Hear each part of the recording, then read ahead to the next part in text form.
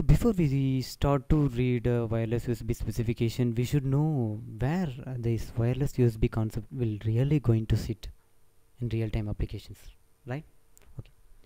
So in this slide, you can get the clear grip of where our wireless USB products will going to sit. Okay.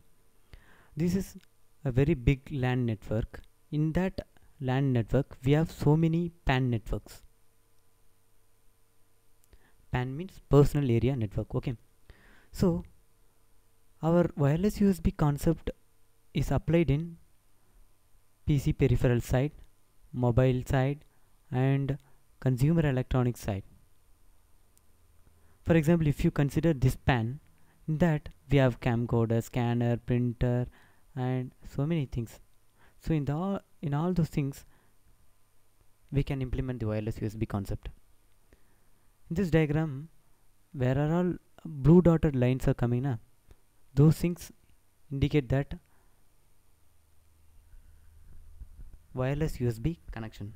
Okay, so I hope that you people now will get this little bit grip on where our wireless USB applications will go into sit, right?